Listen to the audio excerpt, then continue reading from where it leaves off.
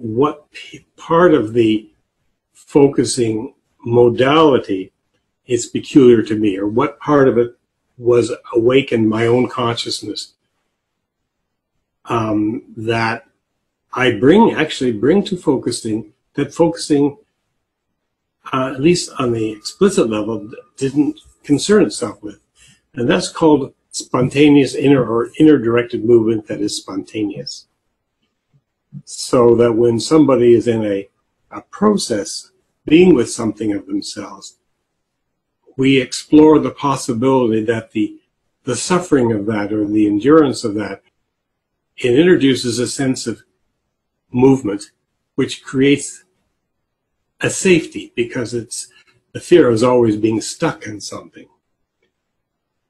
Something's overwhelming. But if there's a movement element in that, at least they can pay attention to that quality of movement. But it isn't just any kind of movement.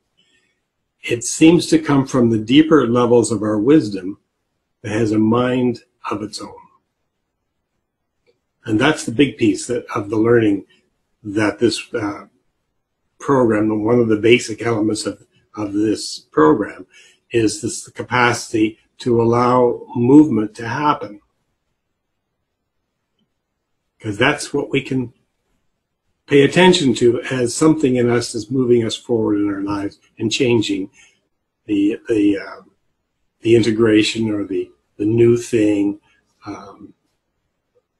in a way that feels non-threatening. Having said that, the big shift in this is, can I let go of control? Can I let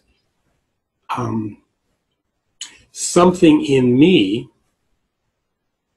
move me in a way beyond my experience that's even better than what I could do for myself? And that came as an inspiration out of my Alexander world, actually, because I couldn't do that then, until suddenly I could do everything that Alexander would hope would happen.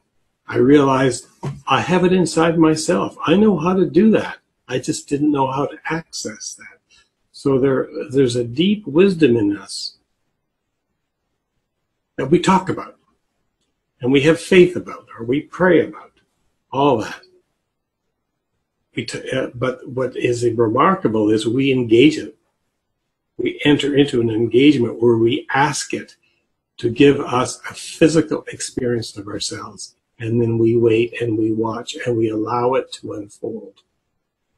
And we learn so much from that, because we cross that barrier of our edge of control to letting go in a healthy kind of way. There are many different kinds of movements and disciplines of movements, about allowing spontaneous inner-directed movement. Where focusing comes in, that's different than any other kinds of movements, is that we bring up the meaning and the purpose of those movements. Movements can happen, but we don't know why they're happening, or it can be vague.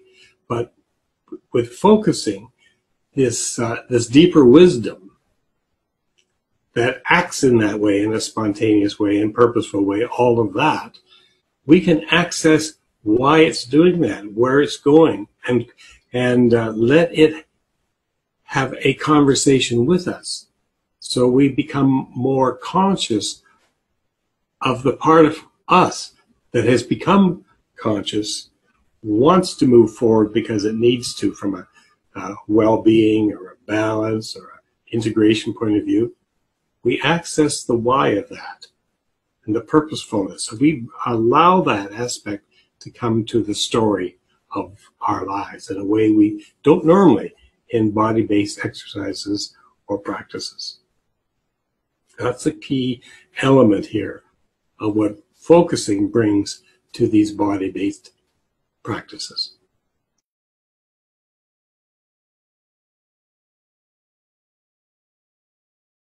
There's a video now that you'll probably receive, if you haven't already, about the celebration over the last 10 years. And it really touched me very deeply, because you sense the atmosphere of over that period of 10 years. We create a certain environment We don't know how we do that, but we come together. And there is a way of being for a week that is truly heartfelt. It's not manufactured, it's not taught, but it just happens. And I think that's why I keep coming back, because it's the kind of community building that we all search for, and I certainly do, and I would want to support. So I return to it, and each year I'm not disappointed. It happens year in and year out. And then I look over the 10 years, many of the teachers are still there. And I know that our own lives have grown immensely over that period of time. So we too have been gifted and move forward over that period of time. But it's the joy of life. It's the joy of community. It's the kind of heartfelt receptivity of themselves and other people. Yeah, and I want to say that again. It's about just being me, and I'm open to enjoy you being you. That's quite a different kind of community that I certainly grew up with.